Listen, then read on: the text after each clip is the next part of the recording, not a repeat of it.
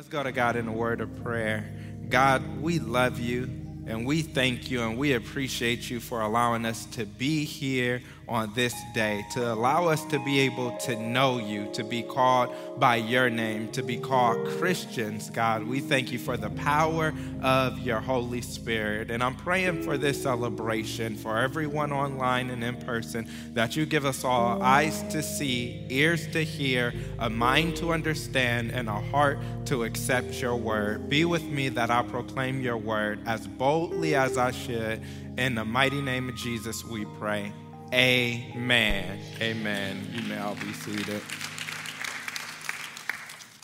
So here we've been on a series, and what we did first, the series was called The Lord of the Harvest, where we looked at how God is the Lord of the harvest and how he should send out laborers, or how we should pray for him to send out laborers to his harvest. And then next we went to another series called I'll Be a Witness. And there we were inspired and we were encouraged to share our testimony, to be witnesses for God. And then for the past 2 weeks, Bishop Lovelace, he just came and messed us up and showed us how our witness as a church, as a collective, has impact not only on this church, not only for believers, but it have implications for our community, it has implications for our nations, and implications for our world. And so here what we're looking at today is we're going to be looking at how we can witness through our generosity, how we can use our finances, how we can use our resources as a way to witness to others by giving through the church. Now, the title of the message today is The Power of Giving. That's the power of giving. And in our culture today, we celebrate giving. People love giving. If you tell someone that you gave to an organization or to a person, then they're going to be excited. We're in a culture that love when people give, so much so that the biggest YouTube stars are people who actually just give stuff away. They have millions, 100 million followers, and all they do is they give away money, thousands of dollars. They give away cars to people. They give away homes. They even start giving away islands and planes and exotic cars, right? They took it to another level. But everyone watches because they love to see people being generous and people being able to receive things. So we live in a culture where if you talk about giving money to a nonprofit organization, giving money to people, we live in a culture where that is highly celebrated, where you will be commended, where people will be excited when you talk about giving. But when it comes to the church, the world does not look at that from the same perspective. If you go and tell people that you gave to the church, a lot of people will start and they'll hit you with some skepticism, right? Well, you giving to the church, why are you giving to the church? Some people will go and they'll hit you with some criticism saying you should not be giving your money to the church. You should be doing something else with your money. And then some people will hit you with some cynicism, which means they just have a hatred, a strong dislike. They like, I can't believe you so stupid for doing this, and that's not smart, and that's the worst place you can give your money to. And so when I'm looking at it, I'm wondering, why do people have so much disdain against people giving to the church? If you go on YouTube right now and you type in giving to the church, you won't get a bunch of sermons, but instead what you'll get is a bunch of people talking about why you should not give to the church and why it is terrible to give to the church. So if I'm looking at the reason why this is, on the surface, people can say, oh, it's because of televangelists or megachurch pastors, or it's because of the pastors that have private jets, or some people will say, oh, it's because of the prosperity gospel and how some people just go in there and they're preaching health and wealth and every single sermon is about money and giving. Then thirdly, some people might say, well, it's because of the historical abuses. I heard about a church that did wrong, or I was part of a church that mismanaged finances, and so now I have this negative perspective about giving. And that's on the surface. But if you take a look beneath the surface, I believe that there is something a lot deeper going on. I believe that the enemy knows that one of the best ways to attack the church is to attack its resources. If you want to stop an organization from growing, all you have to do is start messing with their money and their finances, because they cannot fund the vision that they have. In the same way, if you ask some people about pastors, they say, oh yeah, pastors, they just mansions and jets. And I'm like, I know thousands of pastors, right? There ain't none of them got no jet, right? If they did, I'd ask them if I could ride on it, but they don't, right?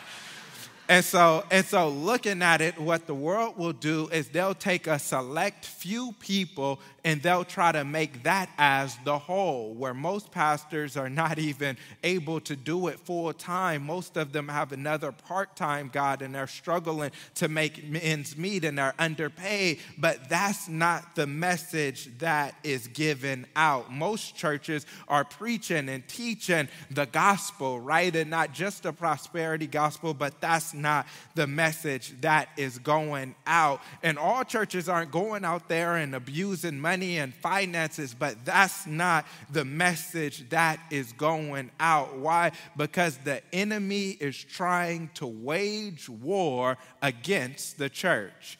And in war, there's a tactic called like a besiege. And what that means is what you'll try to do is, instead of going and directly attacking the enemy, instead you will cut off the enemy's resources. And when you cut off their resources, they have no way to take care of themselves and they'll end up surrendering. So sometimes people will just go and surround the city, cut off their resources, and then the city will come out and they'll say, we surrender, we give up. Why? Because we need resources. In the same way, it's a similar tactic that America has taken to Russia, to where they say, okay, well, we're not going to come over there and do anything, but we're going to try to turn off your resources. We're going to try to mess with your money, because we know if we could cut your resources, we can impact you in a negative direction.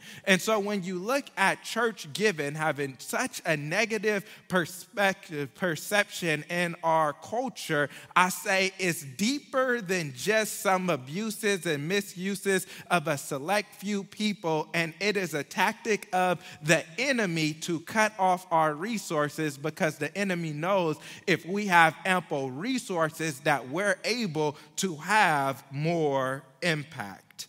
So if you have your Bibles, you can turn to 2 Corinthians and meet me at chapter number 8. 2 Corinthians chapter 8.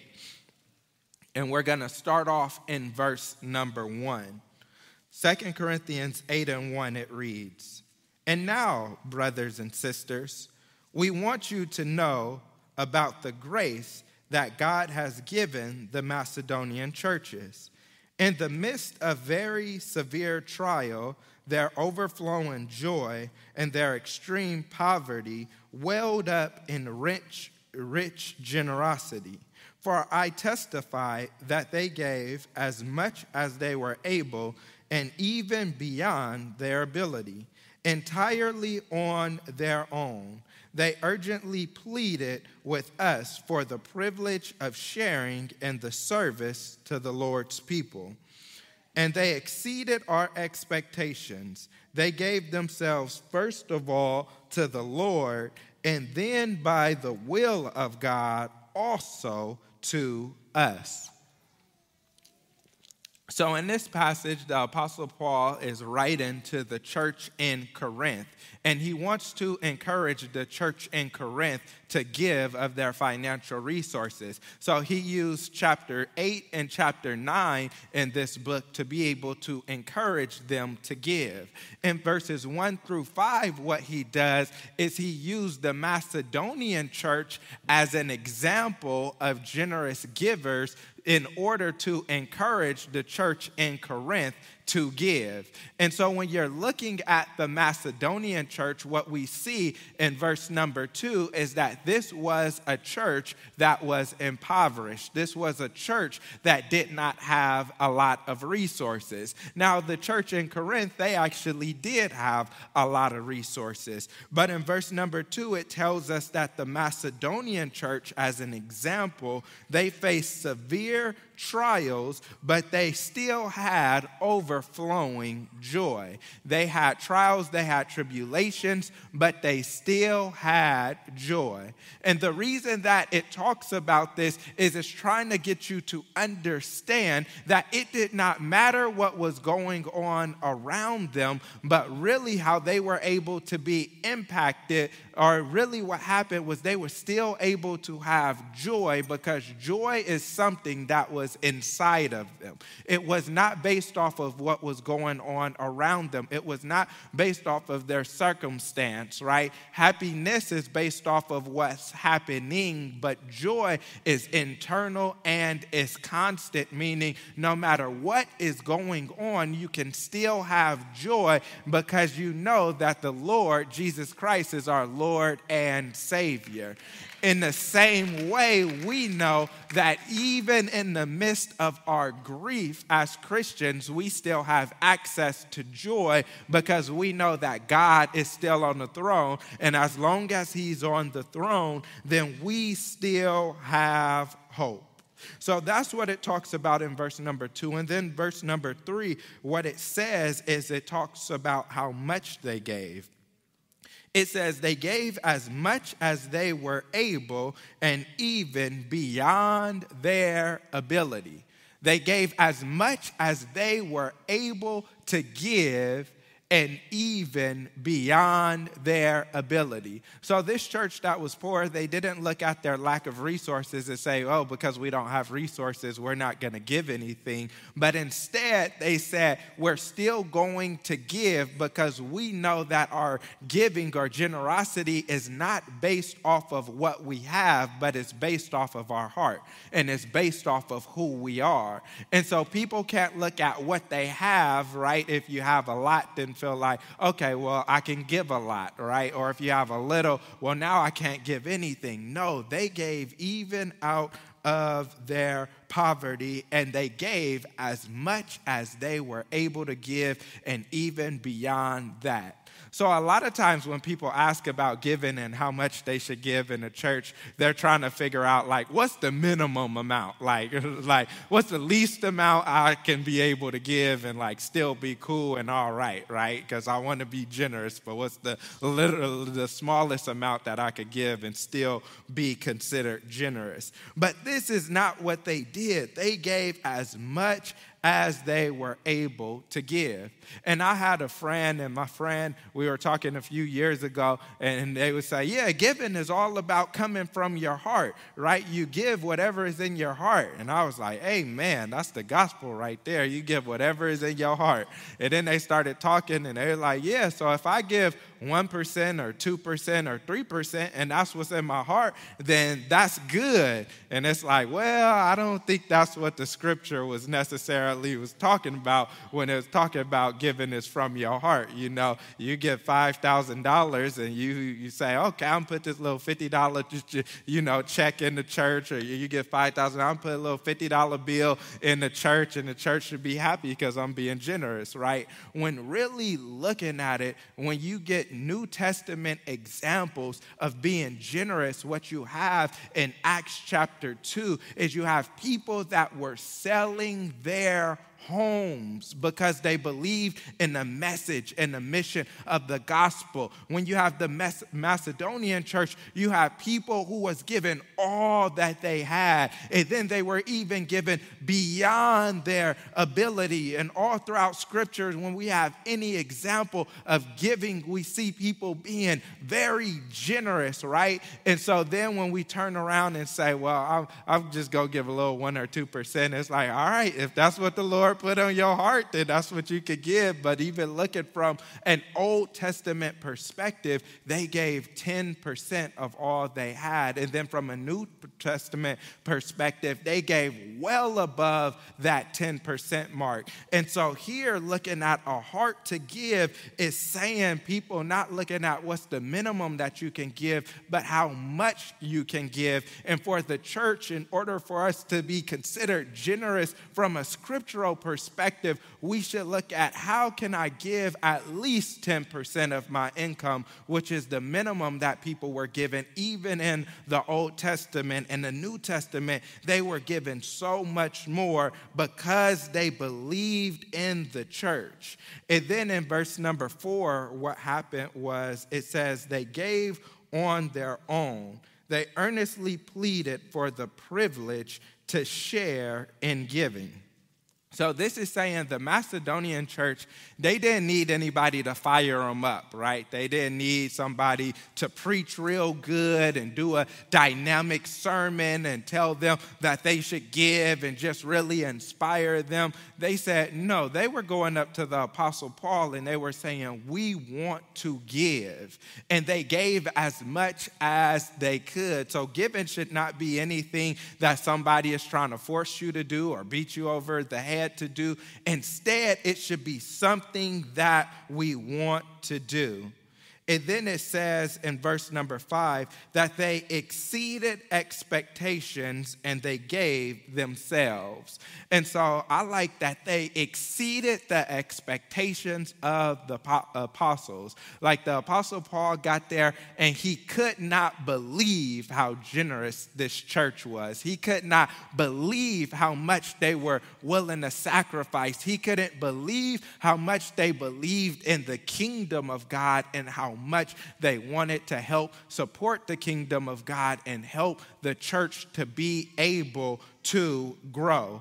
And then it says that they gave of themselves. So it's saying not only did they go and they gave their finances, but it says they gave their finances because they gave of themselves. Now, in the gospel, when you're looking at it, when we come and we accept Jesus as our Lord and Savior, what we're doing is we're acknowledging that we are not our own. We're acknowledging that we can't do it by ourselves. We're acknowledging that we need a Savior. We're acknowledging that we need to turn our life over to Christ. When we get water baptized, what we're doing is we're acknowledging that our old self is going and dying and we're raising up a new creation or a new person. And so we're acknowledging all of these things and we say, God, I surrender all and I surrender to you. And so we have this mentality where Jesus Christ comes and he says, whoever wants to follow after me, you must pick up your cross daily. You must die to yourself daily and pick up your cross and follow after me. To be a Christian is to surrender everything, to say, God, I no longer live for myself, but instead I live for you. And I believe that we all want to get to that point and we want to say, God, I want to be as close to you as I can. I want to read as much as I can, get as much word as I can, as much as your word. I want to pray as much as I can. I want to be as spiritually close to you as I can. And so then what we have to say is, do we have that same mentality when it comes to our resources and our finances, where we say, God, that job that I have, I know you gave me the job. That promotion that they gave me, I know that promotion came from you. God, I know I was praying on a raise and it came, and everything that I have, it comes from you. And so when I'm given to the church and I'm given to the kingdom of God, when I'm given to God, all I'm doing is I'm giving back a portion of what God already gave to me. God said, here goes the job. You could take that job. Here goes the raise. You could take that raise. Here go the promotion. You take that promotion. God blesses you, and we turn around and we say, oh, God gave me $1,000. I'll give him 100. God gave me 10,000. I'll give him 1,000. God gave me 100,000. I'll give him 10,000 back, of which he already gave to me, right? Because we're giving of ourselves. Continuing on, looking at verse number 6 and 7, it reads, so we urge Titus, just as he had earlier made a beginning, to bring also to completion this act of grace on your part.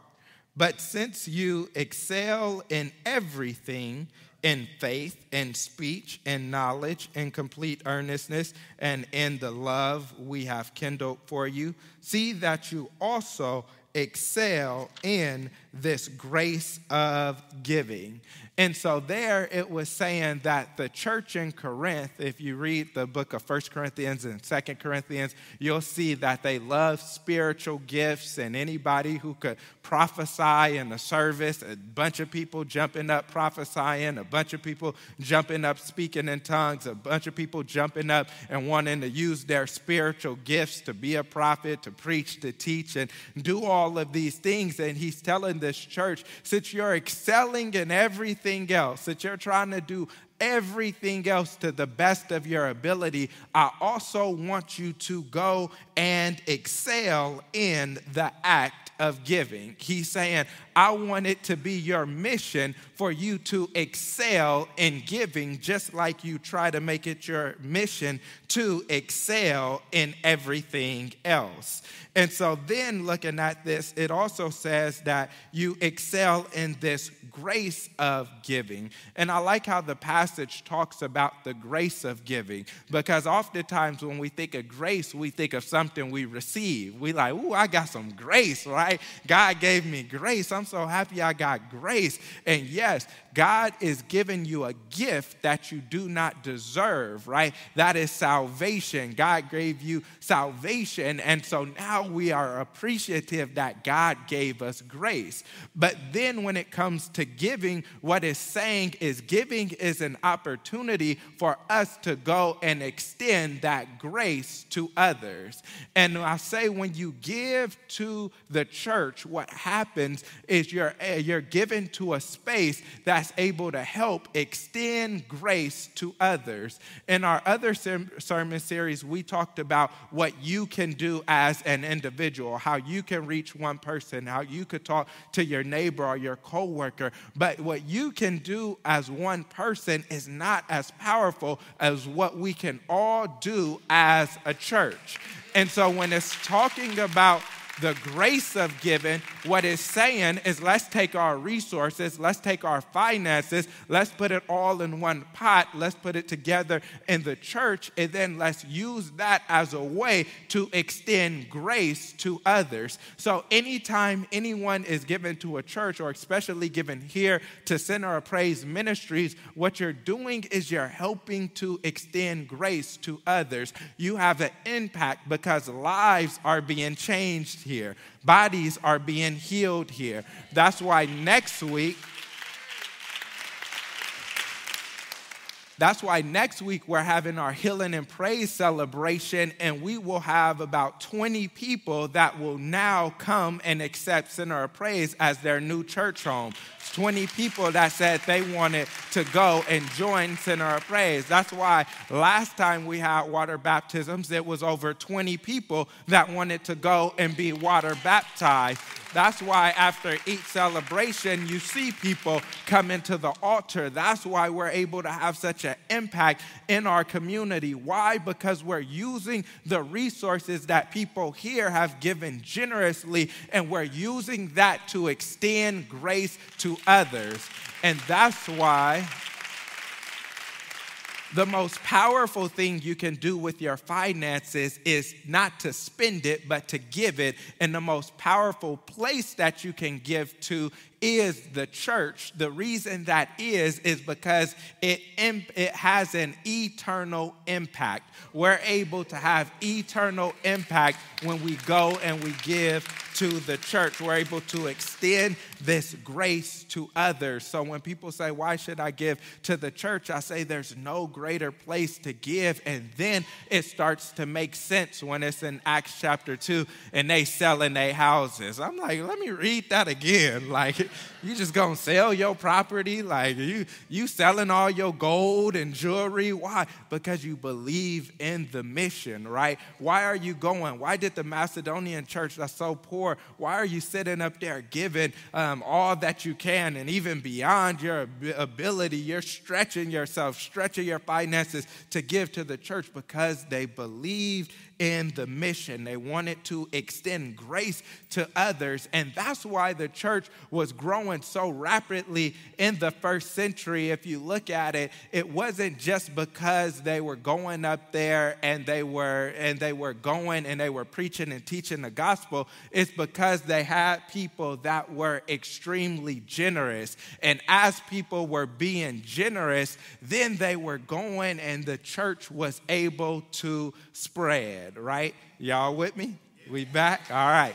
So looking at it, that's why it was able to spread so rapidly, not only because they said it with their words, but because they put their money where their mouth was, and they said, not only do we believe in this so much that what we're going to do is we're going to pour our finances into it. And that makes me think, how much would we be able to do here as a church if we had more resources and finances? Now, I already told you what we're doing. We're already having a big impact. We're already helping people to be transformed. We're already growing as a church. And the more resources we have, the more we are able to grow.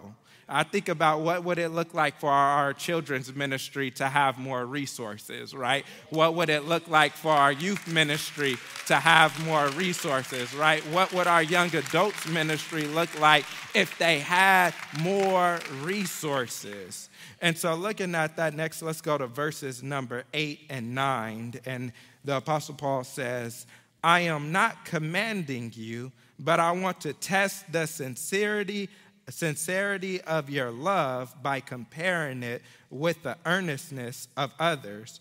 For you know the grace of our Lord Jesus Christ, that though he was rich, yet for your sake he became poor, so that you, through his poverty, might become rich.